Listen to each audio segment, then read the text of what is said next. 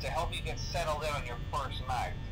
I actually worked in that office before you. I'm finishing up my last week now, as a matter of fact, so I know it can be a bit overwhelming, but I'm here to tell you there's nothing to worry about. You'll be fine.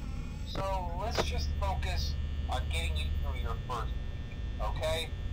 Let's see. First, there's an introductory greeting from the company that I'm supposed to read.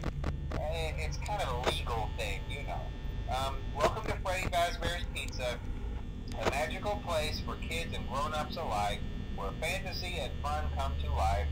Fazbear Entertainment is not responsible for damage to property or person.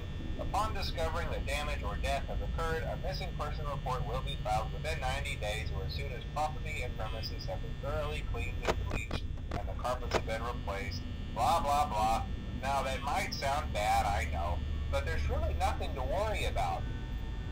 The animatronic characters here do get a bit quirky at night, but do I blame them? No. If I were forced to sing those same stupid songs for 20 years and I never got a bath, I'd probably be a bit irritable at night too. So remember, these characters hold a special place in the hearts of children and we need to show them a little respect, right? Okay. So just be aware, the characters do tend to wander a bit. They're left in some kind of free roaming mode at night. Something about their servos locking up if they get turned off for too long. They used to be allowed to walk around during the day too, but then there was the bite of 87. Yeah, it's amazing that the human body can live without the frontal lobe, you know?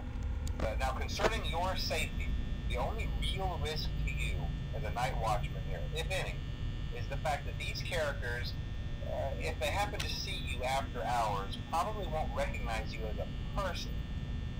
They'll most likely see you as a metal endoskeleton without its costume on. Now, since that's against the rules here at Freddy Fazbear's Pizza, they'll probably try to forcefully stuff you inside a Freddy Fazbear suit. Now, that wouldn't be so bad if the suits themselves weren't filled with cross beams, wires, and animatronic devices, especially around the facial area. So you can imagine how having your head forcefully pressed inside one of those could cause a bit of discomfort and death.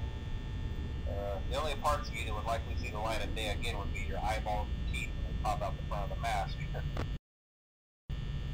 Yeah, they don't tell you these things when you sign up.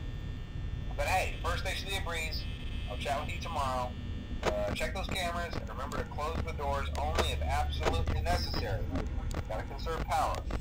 Alright, good night.